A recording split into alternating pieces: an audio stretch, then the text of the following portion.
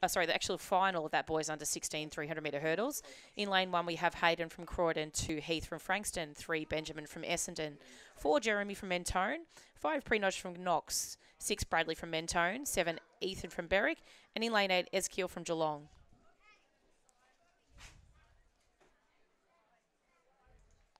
So we're just going to reset these boys back into their blocks, and we'll pass on to Raf for the commentary of this race.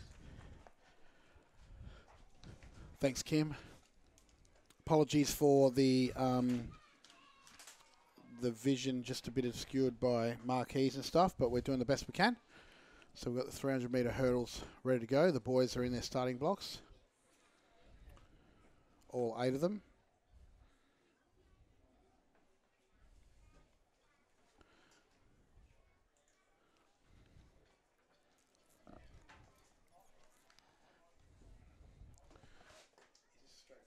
Yes, correct.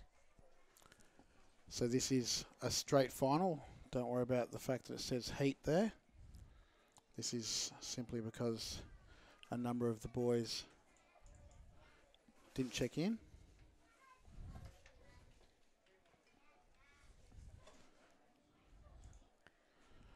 A little bit of technology there. Raf has kindly advised us it's a final now, so...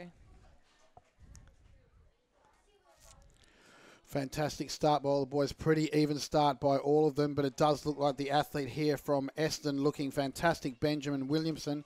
He's going to be one to watch just as they approach the final flight. But as they come into the 200-metre mark, they're looking pretty even, but it does look like Benjamin's made up a lot of room in the stagger. It is a little bit deceiving coming round the bend, but we'll see how they fare coming into the front straight. That'll give us a pretty even kill. It does look like the Berwick athlete Ethan Harris is coming way out in front.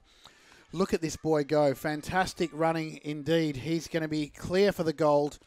And with silver going to Geelong.